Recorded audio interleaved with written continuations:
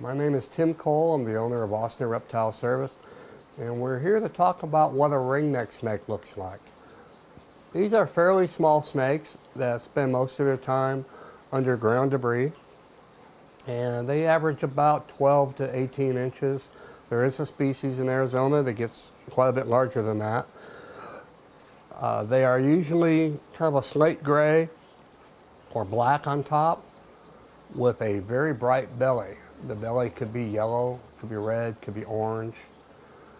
And one of their favorite mechanisms to protect themselves is to take their tail and curl it like a curly fry, turn it upside down to show their warning colors. And that's their way of warning predators that they could be dangerous, even though they're not dangerous to most larger animals. These are small snakes that do feed on a lot of insects, and the larger ones that live in Arizona will even feed on coral snakes.